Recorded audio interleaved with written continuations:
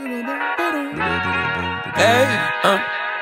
to whoever may need this nugget of encouragement, things. Join us on this week's episode of Rolling to Win True Athletes and meet Sharla Peterson, who after only 8 months of recovery from a spinal cord injury, wins the title of the Arnold Amateur Women's Wheelchair Bodybuilding Champion. We discuss life post-injury, daily victories, and what's ahead. Was win, so show me my opponent. Adversity, doubt, stress, could care less. Cause how we handle those like an S on our chest. Super proud of how we held it. How's things this morning out there in sunny Phoenix, right? Yeah, sunny Phoenix. It's going good. Nice. So what's the temperature out there in Phoenix? I think we're about 65 right now. It'll probably hit 70s today. So how about you? Where are you at? I'm in Virginia, so it's a little chilly this morning. I mean, you know, for springtime, I'm thinking it's like 50s and raining right now. So it looks like you have a lot better weather there. Yeah, today. We did get some rain yesterday, some pretty dark clouds, but kind of comes and goes right now for spring. Okay. I didn't think it ever rained out there in Phoenix. I thought it was like the sunspot out there. Always. No, we get some rain. Right on. Right on. All right. So, what have you been up to since your win there at the Arnold Amateur? Well, I've been back at the gym and working out. I've kind of put my posing on hold a little bit and just really focusing on building as much muscle as I can. I know you don't have much time between shows, but we're going to give it what we can and try to maximize the refeeds, or not the refeed, but the reverse diet, trying to maximize with the reverse diet, all the food coming in and being able to lift a little bit heavier for about a month. And then we'll kind of go backwards and start getting ready for show. So yeah, keeping my nose down to the grind and right. I think, what is it now? Like 9 weeks, I think. 9 weeks, 8 weeks. Yeah. Not long. Not long. 9 weeks. Yeah. We're getting close. So you're not going, huh? Yeah, I don't think so. Not only has my coach kind of talked me into just kind of actually taking a real off season to grow and whatnot. But Shannon's having like some kind of craniotomy surgery, so she has some funky nerve pain going on that they're going to try to fix. It's like in her head. So, we'll see how that goes. That's going to happen right around the same time then, huh? Well, she's having that surgery tomorrow, so then it's like an 8-week recovery. Oh, wow. Okay. Okay. Cool. So, all right. Yeah. So I'm gonna stick around and take care of her, and also, I'm training and enjoying the food and the eating and stuff. So maybe it's not so bad jumping right back into prep after all. You know, prep is pretty hard, and I don't think that with the difficulty of prep and then a surgery recovery and trying to take care of somebody at the same time, I just don't think that'd be a good mix, because during prep you're a little ill and angry and hungry and a little snappy and stuff. So it is minimal, but still at the same time, the little snappiness, she doesn't need any of that when she's trying to get better. That's right. So. Yeah, she gets all the help from you that she can get.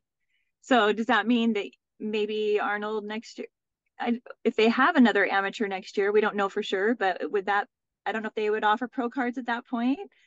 It depends on how many people would show up, I think. But yeah, I like that Arnold stage. And then if I had to wait it out until the national, so be it. I could wait it out till then.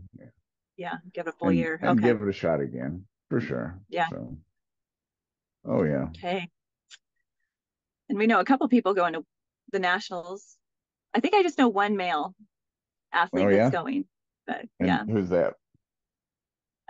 Is it Rory?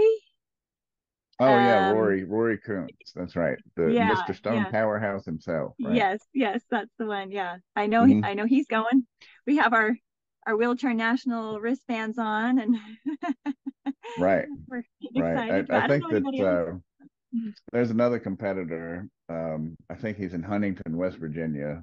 I can't think of his name right off, but he said he's going to go. I saw a Facebook post there, Okay. because you're friends with all these, people on Facebook or what have you. So I keep up with a Yeah. lot of people. I see that a lot of the wheelchair athletes, we all have 60 or 70 friends in common. Like Yeah. if you That's go true. through and so I guess That's true. in our own little crowd, we're pretty, kind of get around. If you're going to post, then people can see it for sure. And I Yeah. think that's pretty important. Yeah, it's for sure. Yeah, I think that when Galen and I had a picture with each other Mhm. and we posted it, I got lots of lots of new people wanting to follow me. So I was like, okay, cool. I'm making a Oh lot of yeah, new friends right. in the wheelchair community, the wheelchair workout, which is awesome because that's what you want. That's the community you want to rally and you want them to rally you. So it's No fun. doubt. Exactly. Exactly. And I can think about the times when really I wasn't feeling so hot, and I could look at the wheelchair athletes and stuff, and I'd be like, man, like they're really getting it done. So then Yeah. as you watch that, you find where your niche is, and sort of get after it, or you don't. A lot of people don't. A lot of people just kind of sit around and don't. That's kind of sad to me because there's so much that can be done. But that's Yeah. that's the whole purpose of this little podcast that I'm trying to put together, is so that you can see it and go, hey, look, maybe I can do that, right? Yeah. So Yeah. I was talking Sure. with a gentleman who just got married, and he is into the adaptive surfing. So that's going to be something Oh, coming up here in the future. That'll be fun to talk great. about. Yeah. And I kind of grew up in Eastern North Carolina, so like within an hour from the beach or something like that. So I mean, just between you and me, I might have skipped school, went to the beach a time or two, but don't tell my parents. Um, and it's very interesting to see that is actually a thing. Like they're on tour right now, so he's in Australia now, and then I think heading to Hawaii next. So Mhm. that looks like something that if somebody was really all about, that'd be a whole lot of fun. Oh yeah, that um sounds great. right. I So you haven't been injured very long, right? Like 8 months now, Yeah, 9 months. yeah, about 8.5. Okay, and here you are already out here, and kind of making a name for yourself as a wheelchair athlete, or just an athlete that has to use a wheelchair for mobility. Um, so how did you end up in this situation? What happened to you? So I was in prep for a bikini competition. I had done 5 shows in 2022, and I took some time off to get some hernias repaired. I had 5 hernias, probably from five Oh wow. children. And so I had done Masters USA, and I knew that I was going to take some time off. So I had my hernia surgery, and I was slowly coming back. After about 3 months, I was starting to come back to the gym a little bit. And by 6 months, I was pretty full working out again. And this was my first time back on the Smith machine. And I hadn't used it for the past 6 months. And I was feeling good. My core was feeling good. And I'd been working my glutes quite a bit. Like I was doing all kinds of glute exercises. I just hadn't done these squats yet. And so I was visiting. I took my daughter to a volleyball camp in Provo, Utah, at BYU. And so we had dropped her off, and my older daughter lives there, and she's a hair salon or a hairstylist. And so she and I went to the gym, and so we're working out, and we get on the Smith machine. And I was on my fourth set, and about halfway through my fourth set, all of a sudden I get this burst in my back, Hmm. and I knew immediately my back broke. I just, you just knew that feeling. I just had this rush of warm sensation all the way Wow. down my body. Wasn't painful. It was just this burst, and like, what am I going to do with this weight that's on my back? How am I going to get off Wow. this rack? And I was looking around like nobody knew that what had just happened. And I'm going down, and my head's going down, and the bar's like really on my head. And I don't know how I got off, but I jumped off the bar and landed on the ground, and I felt nothing from my hips down. I couldn't feel anything. Hmm. And well, it felt like, when you go to the dentist and your cheek is totally numb, and it's kind of like puffy feeling. That's Right. how my glutes felt. They were just like a bag of water, and I couldn't move. I couldn't feel anything. And my daughter was with me, and I said, help, call 911, my back broke. And the lady that had checked us into the gym was standing right by me. I don't know what she was doing. I don't know if she was working out or if she was putting weights away, but she was right there, and she had a phone right there. She called 911, and I just lay there, and we just was like panting, just like, oh, what happened? Right. This is so weird. How could this happen? And it wasn't like I was lifting that much. I had about 95 pounds, which I've, definitely done this before. I had Mhm. gone way heavier. And so as I sat there, I thought, okay, hurry up, paramedics, because I got to get back here and start working out again. I'm like, hurry up, let's get this fixed. So, Right. so they come and they give me all kinds of medications and get me on the stretcher. And once I get in the ambulance, that's when the pain hit. I don't know Okay. about you Right. and in your situation, if you felt the pain right away or if it just came on later, but some Yeah, stories that it I've heard, hurt pretty most people, bad initially. you don't feel it right away, but eventually does. But Yeah. yeah, it came on pretty bad. And anyway, so that's what happened is, and I just got right into surgery about 45 minutes after I got to the hospital. And Wow. the surgeon on call was calling my husband, and he says, usually we go through the stomach to remove the intestines and everything and do the repair from the stomach, but we're not going to do that. We're just going to go straight to the back, Mhm. and we're going to pull that right off of her spine, and she should be able to have some leg movement once we've done that. And so that's what they did, which I'm really glad, because I just had this abdominal surgery with my hernia repairs and everything, that Sure. I thought, Right. oh, what a wise decision. I'm so glad. And so right after surgery, I was able to move my quads. So I had quad movement. I was able to, my Okay. knees moved, but I didn't have any ankle movement, no toe movement. I had some sensation. I have sensation.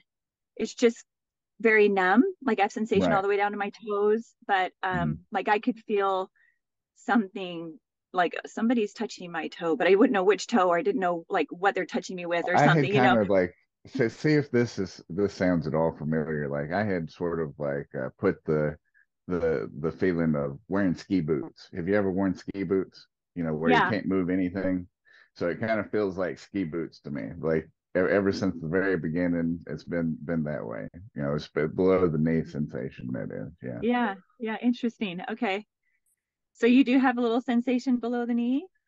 Right, right. Yeah, my Yeah. my injury was like it's a T12 L1 burst fracture, and then Okay. the repair and Yeah. everything, they called it T10 complete, because after T10 the sensations were pretty, like at the time I didn't really have anything. So it's been 6 years now, and steadily over 6 years, little by little, it sensation does come back. Like I don't take any medications anymore, nothing like that. So I do have some neuropathy and whatnot in my legs, especially in my feet, but it's not as bad as it used to be. It sort of subsided after about 6 months of injury, 6 months Yeah. of recovery from the injury. So now Okay. Well, what so I was gonna say we're about the same level. So mine was right, L1 that's what I incomplete. was about to Yeah. ask, is what you had broken. Mhm. Yeah. Yep. It was L1 incomplete. And we have a really good picture of my spine, or Mhm. it broke in two, basically. My L1 broke in two, and one piece went right into the spine. And Oh, okay. it looks really deep. And Right, yeah, looking at the x-ray was kind of scary, but they were able to pull it off. Now I have the mhm, rods, and right. Yeah, like the everybody else now, we can't go through a metal detector undetected. that's right. Yeah. Right. Yeah. Yours was broken in near half. I had what's called a burst fracture. It's like a lot of little, I guess it just kind of breaks into pieces. So the two vertebrae that broke for me were just broken into pieces. And Okay. one of them had pieces enough to where they could get like a screw on one side. And then I think the other one, there was no chance of getting any screws or anything. So they just kind of pulled the bone off the spinal cord so that it would decompress that little Yeah. section. I can't remember what the little bundle of nerves is that's there from, T12 to L1, but basically it's where the spinal cord ends and then becomes more innervation, going down into the lower extremities. And well, I guess I had mashed that ball pretty good on. I fell off a roof. That's what happened to me. In case I had never told you, but Yeah. yeah. So you were working on air conditioning, or you were on a roof for I was up construction? there like my grandfather was replacing a roof over here in Axton, and he Oh, asked okay. me if I wanted to come. I'm not a roofer, right? But Yeah. I know how to swing a hammer, and I've done some roofing work. And really, like, if you were to let me loose on a roof, I know what to do, but I'm not. It's going to take me a while, and I'm not great at it. So I was just helping him out, and then ended up like tarping the roof because some rain was coming through, and stepped on the tarp where there wasn't any roof, and went on down. It wasn't a Oh, very long fall, 12 to 16 yeah. feet, and I'm just not really certain. But I fell on a 4x4 post right in here on my side, and Okay. kind of kinked me up, I guess. So whatever that Wow. impact did, yeah. I, Yeah. I I knew right away that my back was broken because when I opened my eyes and it still felt like my legs were straight up in the air, but they were just crumpled in the ground, I was like, yeah, we have a problem here. Oh, So wow. yeah, and they, like, it was, you couldn't get to me, so they had to get the stretcher to me, and then that was a bumpy ride. Everything was bumpy, like everything hurt, Oh, for the first oh, 6 months. I'm pretty sure that that's the best explanation. yeah. And I'm it, sure it you were made it really screaming. hard. Oh, sure, sure. But Oh, yeah. eventually I found a way, and life's pretty good now. Can't complain, Yeah. no, So no were you major married at complaints. the time? Right, right. Yeah, yeah, I was Okay. married at the time. Yeah, Okay. yeah. And I guess that you could say that through all of it, which it happens to a lot of people, um, you know, we kind of decided we didn't want to be married to one another, I guess, at the time, would be the Okay. best way to put it. That's the Yeah. most amiable way to say things, I suppose. So, Okay. I um, see. That's got to and be I hard. moved. Right, right. It was pretty difficult, but one thing for sure is I ended up growing just independent, instead of reliance on someone. So that was Yeah. good, and I Yeah. really needed that. I think a lot of people, when they have an injury like this, you really need to work out your independence, and if not, then there's a real Yeah. mental problem there, a mental block of some kind. That's where depression will come in and stuff. It's like, I'm a burden on everybody, or what have Yeah. you, because you're not able to do for yourself, or you think you're not able to do for yourself, which is probably really the mindset that needs to change. Is you think that you can't do for yourself, and some people, they Right. really need a caregiver, and others could probably do a lot more if they had like a little less caregiving. Like, let's say they have a caregiver full time, and so they rely on them for everything, whereas if they were to have them, just to help with menial tasks around the house or something like that, then they would have to do more and feel more of a sense of independence as well. So I don't Yeah. know. I've looked at a whole lot of stuff with this, and I know that there's a lot of people who don't take it as well as you have. For instance, like, you're in there, you're already like pretty much a bodybuilder, right? You're a bikini athlete, right? In the bikini shows, Yeah. and you break your back on the equipment and then get back in there, and now you're still competing as a wheelchair competitor. If that doesn't say it Yeah. all, then that's a hell of a mindset to have there. That's the mindset that everybody needs that gets injured in any way that's life changing like this. So, Yeah. and Yeah. I know everybody tries, and really, like, if you had told me this, say, like, which I'm pretty sure I was told this in the first 30 days post accident, uh, it's pretty much, yeah, right, things are going to be okay, you know, but things are okay. It's whatever you make it, you know. Yeah. It's true. Like on the independence, it takes a while, especially when you're so helpless right after surgery. You have to overcome so much, just like sitting up in bed, or Right. just, your just basics. trying to get around. And then when you come home from the hospital, you got to figure out, how do I open the microwave, and how do I get in the refrigerator, and how do I get, right. things. It's like a big learning curve. And then, in your mind, you think, I can't do that. I can't do that. And then you realize, wait, I haven't tried it. And then you start trying things and you realize how much you can do. And so it Right. comes a long way. Yeah. Yeah. I've seen you on a treadmill. So like, are you still doing physical therapy stuff, trying to, Yeah. all right. So Yeah. how's that going? I'm still going to therapy every day. Yeah, there's two different treadmills. I go to two different therapy places. There's one that's closer and one that's a little bit farther, but I get something different out of both places, so I continue to do both. And there's one that it's a treadmill with a harness, and so the harness kind of takes the body weight off of you, so you can use your legs and walk. Okay. And so sometimes they lower the harness a little bit, so it makes me work harder. And sometimes they lift it because they want me to go faster, just some variables there. And sometimes they have me go sideways, so I'm like sidestepping, or sometimes they go backwards. And then they'll have that, try to translate that into on the ground without the harness, and doing it with the bars, or doing it with something, to help me. Mm-hmm. And then the other location it's called a anti-gravity treadmill. And you step Wow. into Okay. this bubble, and they zip it up around your waist, and then that blows air. So this air blows up and it pushes you up so that it holds your body weight. And that one has a camera, which is really cool, because you can watch your feet and correct it while you're walking, because my feet are in or out or whatever. Right. And so when you're on that treadmill, I like the feedback that I get by watching, and I can change my leg position. And Okay. so it's really, I can tolerate about 10 minutes, just because I have to use my arms so much. My legs don't take all my weight yet. And so I have to use my arms to hold on to the treadmill, just to get some weight into my legs. And so, after about 10 minutes, my hands are killing me, just like, and Right. they don't do it every day. But that's the thing. It's like, as a bodybuilder, we're using our arms not just for daily function, but to lift the weight, and all the stress we put on our wrists and arms and everything. So you try not to overdo Right. on that. Right.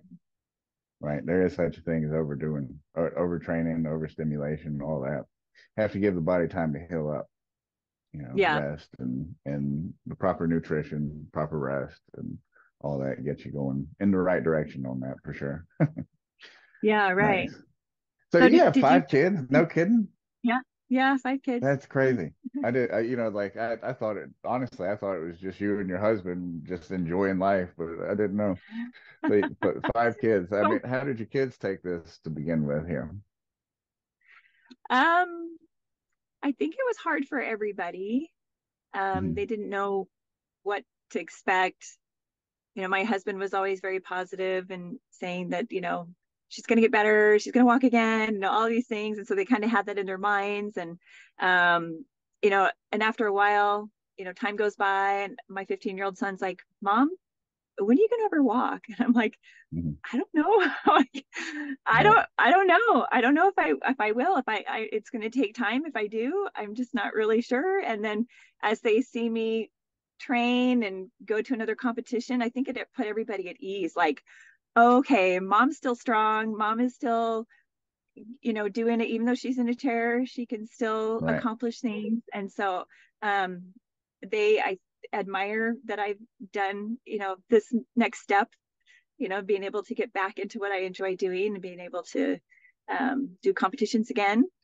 So Yeah. that Well, that's great. it's been good. Yeah. That's great. Yeah. My 22-year-old son, which I have 3 sons. That's one's 26, and he's not 22, he's 23, and 12. That's my 3 sons. I have one daughter. She's 21 now. But my 23-year-old, he's in the gym with me all the time. And it's funny because people are in the habit of complaining. It's just sort of the natural state of things. Like, we complain about things. So maybe he's complaining about something. And I just kind of look at him like, really, really, dude, we're going to start complaining today. And he's like, fine, you have it rougher, blah, blah, blah. I think that's That's great, right. you know, because, because I guess at the end of the day, when you're, when you're in something, it seems like it's the worst thing ever, you know, so hence, you know, Yeah. you complain and really that may make it worse or whatever. So the one thing that, or the one thing, one of the many things that I've learned is to really try to look on the bright side of things instead. Um, Yeah. and you know, because we are in the habit of like, well, how about this horrible thing and this horrible thing and that horrible thing, instead of going, well, you know, this thing happened and I get to learn something about it because of this, and you know, so that's where I'm at now. And that took probably, I don't know, 3 years for me. I'm hard headed, but it seems like you're doing pretty good with something like that, you know, with looking at the Uh-huh. bright side of things and stuff, which I never, you know, the doctor straight was like, you're not going to walk ever again. So, Mhm. and, you know, really at the time, I was just in so much pain that I really didn't care. I was just like, whatever, Yeah. like slay me now, you know, put me out of my misery. We don't have to do Yeah. this, you know. So, um, because again, you know, when you're in that kind of pain, that's it. And then if you think about, say, where you'd be 150 years ago or even 100 years ago, depending on where you were in the country, maybe even close to 50 years. If you had broken your spine, then the chances are you would have lived a few weeks and that would have been it, you know, just because the Yeah. technology wouldn't have been there for even to get rid of your bodily waste or any of that stuff. So people would have just been like, well, we don't know what to do. He's just going to be miserable for the next 3 weeks and then he's going to go. So we live in a time, and I think about this all the time, where we're interconnected and we have all these things with technology and all these advances, and uh, just what a time to live in. But, you know, just what a time. Like here I am living in this time that if this had happened, I wouldn't even be here. So this is all a second chance, really, and I think that's where I've been with it for quite a bit. Is like this is a second chance, you Yeah. know, Yeah. like maybe I didn't get things right when I was walking around, but now is a chance to sort of redeem myself for that and make up for it in one way or other. And I really do enjoy life now much more than I enjoyed life before. Mhm. Before I was Yeah. too busy in the rat race, Hmm. whereas now I stop and smell the roses, right? So Yeah. that's kind of, yeah. So Yeah. I definitely, it has definitely woken me up to what other people go through who are in mhm, wheelchairs and just have had accidents and things happen that life has changed. And you just, now I just see differently. I see people differently. And it's just helped me have more compassion, mhm, um, and just understanding of like what other people go through. And also just like how many good people there are in the world that want to help me out. And, right, um, so it's been very eye-opening. And just when you're able to accomplish something, you just have that sense of, look what I've done, look what I'm doing, look what I can right, do, even though I can't be what I used to be. So right. Yeah, I was having a talk with a friend of mine, Casey. He's in Kentucky, and same deal there. You know, like you never really think about being in this shape until you're in this shape. So, yeah. and you know, now is a chance to, again, with we live in such an amazing day and age, there's a chance that we can tell people, you know, that it is different living like this. It's not that we're saying, you know, like I don't know if I like the word disability even, but I mean it is sort of the common term. There's this guy, what's his name? Something Hamilton, and he has a channel. It's disabled, but not really, right? And then I Mm. think about it, you know, they're like, you're differently able. I'm like, no, it's not differently abled either. It just takes me longer to do things now than it used to, right? I have to Yes. figure out. I have to be a little more ingenious when I think of a way to get to the top shelf. You know, that's it. It just Yeah. takes a little longer, but I'm still quite capable of doing everything that I was before. Um, mostly. I don't think I want to try to climb ladders or anything like that, but if I could, I probably would. Yeah. And I've seen, yeah, there's this other cat. I guess he was a carpenter. I hadn't talked to him, and like before he got injured, and he still like is a carpenter, and it's pretty wild to see how he works and builds things. But he's still building stuff, and to me, Yeah, it's amazing to see just the perseverance in this particular community. Um, I agree. because man, like it's literally where there's a will, there's a way. And if there is no Yeah, will, then you're right, there will be no way. But where there's a yeah, will, there is a way every time. And I love that, you know. And you know, I really wouldn't have had the chance to even think about that living in a different life. You know, I mean, hell, I never even started lifting weights until I was like 40. You mm-hmm. know, it was always like I work. I don't have time for this. I mean, I was a drinker. I was a smoker. I was all these things, and then you know fall off the roof, and now life has to change, Yeah, and it was either adapt or don't. And I chose to adapt, and here we are today having this conversation. So yeah, yeah, I that's dig right. that. Yeah. I've noticed that So people will say to me, how are you doing this? Or like they see me and they think, oh my gosh, if that happened to me, I would just be devastated. And they say, right, oh, look what you're doing. So many other people do nothing. And I think, you know what, you would do the same thing as I am. You just right. don't realize it until you're in that situation Yeah, that that's it. you really would do the same thing. You would overcome, you would find things that fulfill you and do great things. And because I think if it was me looking at someone else and I'd be like, oh my gosh, I never want to be in that situation. But then once you are, it's like, it's not that bad. You Right. find a way to make happiness in life and it's all it's almost the same, you just live life a little differently. Yeah, just a little. You just Like live and adapted. Just adapted, right? right, right. So Stairs become your mortal enemy, but escalators aren't so bad as long as they're wide enough. So what would you have to say to anybody that say, you know, newly injured? I mean, to me, you know, like you are newly injured, but you know, somebody who's right in it, right in the mix of it, say even in in-house rehab right now. Like what would you hmm. tell them uh as far as to get them up and going? uh I would say take it day by day and do the best you can that day. It's going to get better. Um, do something hard every day. And as you do it, you'll see that you can do something hard and then it gets easier every time you do something hard the next time. I think there's so much out there to be grateful for and so much out there to look forward to. You just have to find it and you just have to keep looking. And there's great things in the little things.